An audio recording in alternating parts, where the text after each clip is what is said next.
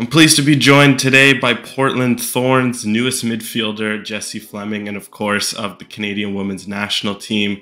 Jessie, thanks so much for taking the time today. How are you? Yeah, thanks for having me. I'm good. Just to start, obviously, a big tournament coming up for your national team, Canada. You got the Gold Cup, the inaugural Women's Gold Cup. How exciting is it to look forward to a tournament like this to kick off a busy year for Canada? Yeah, I'm really excited. I think there's lots of good teams in the tournament, and it's a good opportunity for us to rehearse before the Olympics and, yeah, just get some game time as a team. And how special will it be to compete for another trophy with this group? What do you think it would mean to win a CONCACAF trophy? Because it's been a while since you've had that chance, while also balancing Olympic prep, like you mentioned. It's always special winning any tournament, especially when you look at the lineup of teams in the tournament. So, yeah, I think it would be really positive for us and just give us a lot of positive, good momentum going into the summer. And, speaking of huge Olympics coming up, especially that you head into this one with that target of being the gold medal winners from last time out. How are you looking forward to that challenge of, heading into this tournament with the expectation that you want to win another one? I think the expectation is always that we want to win the tournament when we go into it.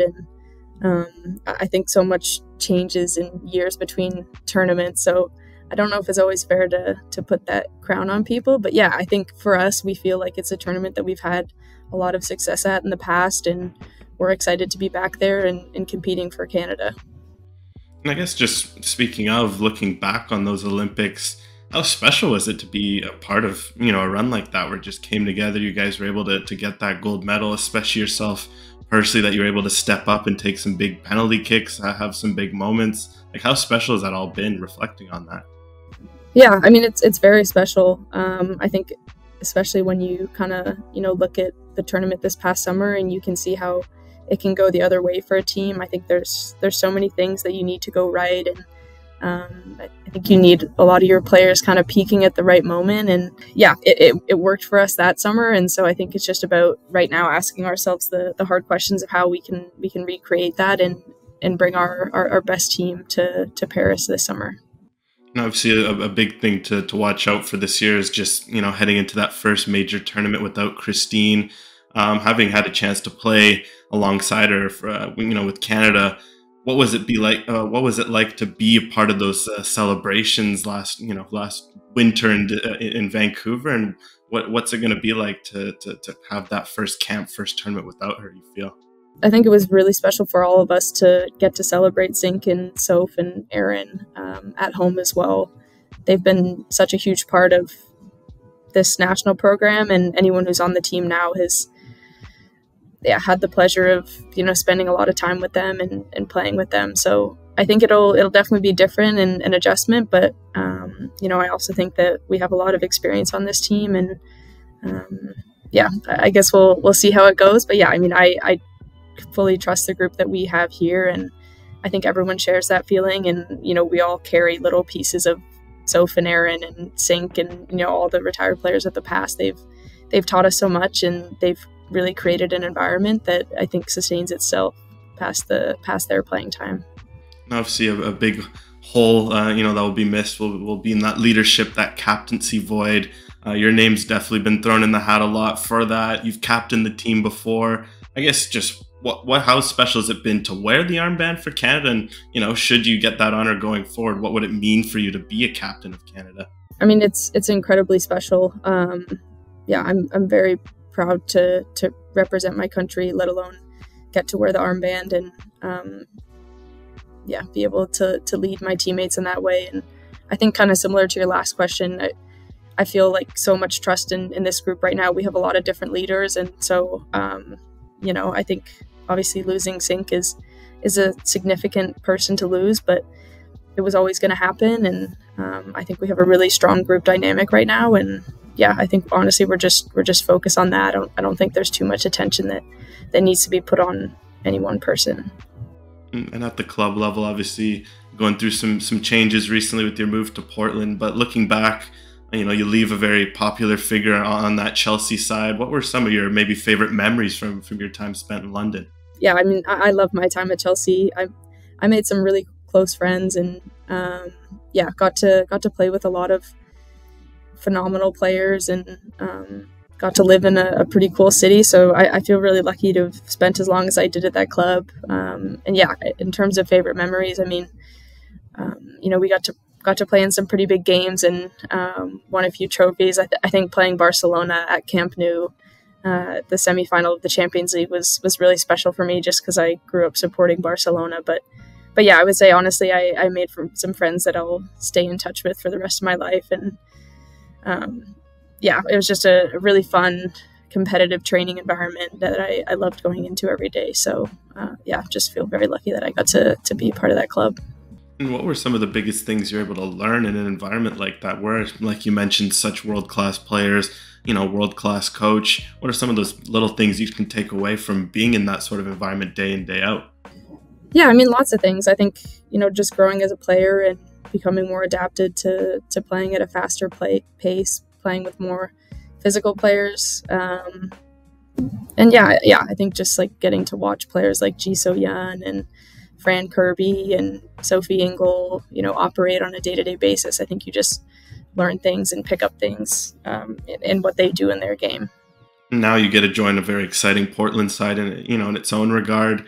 Just firstly, what were kind of some of those conversations like with Karina LeBlanc, who I imagine you're quite familiar with, when she was maybe talking about bringing you in? And, what are you looking forward to most with this Thorns side? When you look at Portland, it's maybe a bit different to Chelsea in that they have kind of quite a young team. And I think that's something that really excites me. I'm especially excited for the midfield, getting to play with Hina and Liv and Sam Coffey was definitely a big draw for me. And I feel like we can build a really solid unit there. So that was, something that really excited me.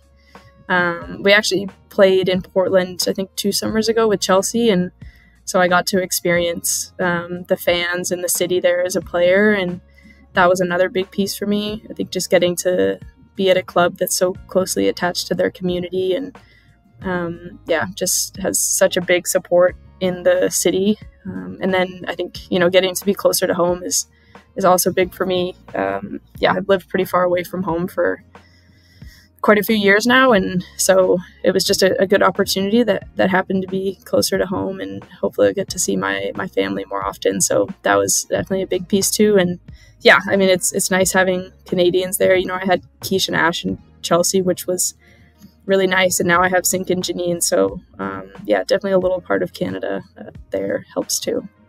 How's it going to be like getting to play with, Janine and Christine, especially now that you might not be seeing, Christine as much with internationally? How special is it going to be to share some of these, moments that she has with this Thorns team that she's obviously a huge part of? Anytime I get to play with Sink, it's just a pleasure. She's a very fun player to play with, and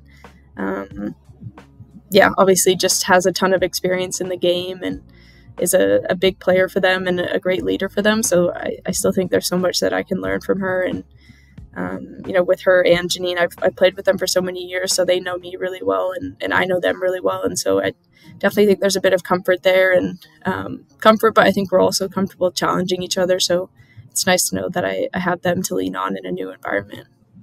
Over the past few years, you've had the chance to kind of play up as an 8, play as a 10. You've seen you on the wing, played a little deeper almost as a 6.